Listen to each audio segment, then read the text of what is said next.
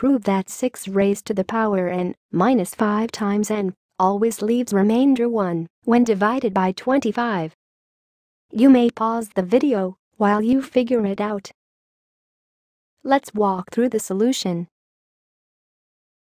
We know that dividend is equal to divisor into quotient plus remainder. Thus, in order to show that 6 raised to the power n minus 5 times n leaves remainder 1 when divided by 25, we need to prove that 6 raised to the power n minus 5 times n equals 25 times k plus 1, where k is some natural number.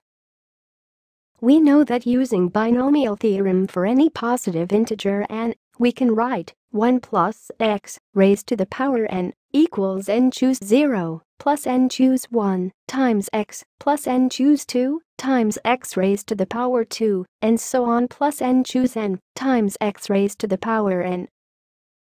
For x equals 5, we get 1 plus 5 raised to the power n equals n choose 0 plus n choose 1 times 5 plus n choose 2 times 5 raised to the power 2 and so on plus n choose n times 5 raised to the power n. This gives us 6 raised to the power n equals 1 plus 5 times n plus 5 raised to the power 2 times n choose 2 plus n choose 3 times 5 and so on plus 5 raised to the power n minus 2. Simplifying it and rearranging the terms, we get 6 raised to the power n minus 5 times n equals 1 plus 25 times n choose 2 plus n choose 3 times 5 and so on plus 5 raised to the power n minus 2.